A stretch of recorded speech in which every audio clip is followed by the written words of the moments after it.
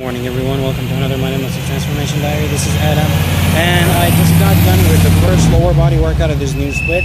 And what I wanted to share with you guys today is how I was able to increase volume, increase workout density, and target one of the body parts that I want to bring up. So more volume means more work done in the session.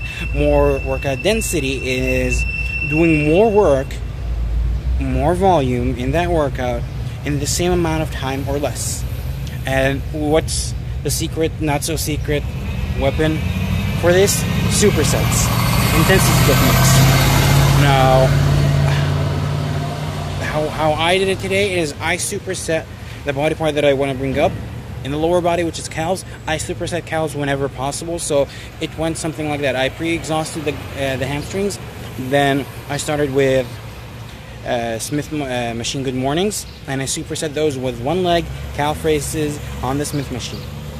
Then after 4 supersets of that, I moved on to do Smith machine sumo squats, and I superset those with bilateral 2 feet, not just one leg at first set. So I started with one leg on each side, one leg per set for the first superset for calves. Then it was 2 with the sumo squats on the Smith, and that was another 4 supersets.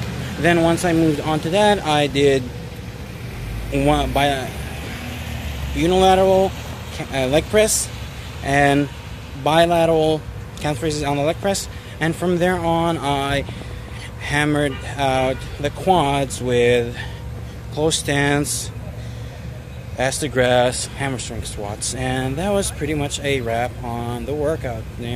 Doesn't sound like much, but sets of 15-20 reps, and then after the legs hit the abs for a little bit, and that was it.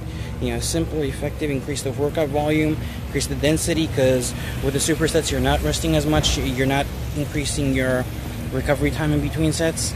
The rest periods are kept to 1 minute or less, and keep it moving, keep it burning. Until tomorrow, stay well, stay strong, stay smart.